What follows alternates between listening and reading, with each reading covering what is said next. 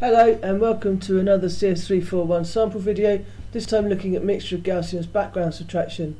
Here we've got a background model, which is the bottom window, a foreground model, which is the top right, top left, and the input, which is the top right.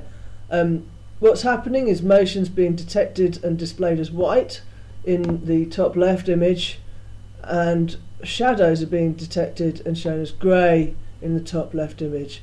The reason we can do this is because instead of modelling each pixel as just one thing, we're modelling each pixel as a distribution over a number of Gaussians, and this allows things like edges to be handled better.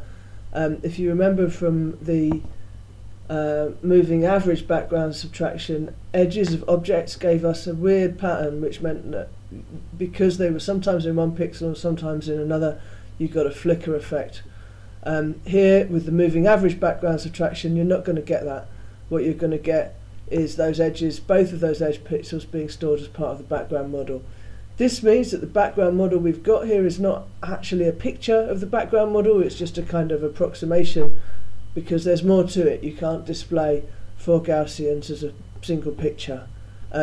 But hopefully what you can see from this is that we've got the foreground being reasonably well identified, the background not having too many spurious extra pixels of white popping up. There are a couple, but not that many.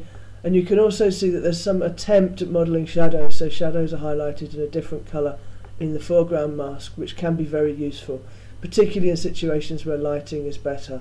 But anyway, that's Mixture of Gaussians background subtraction in a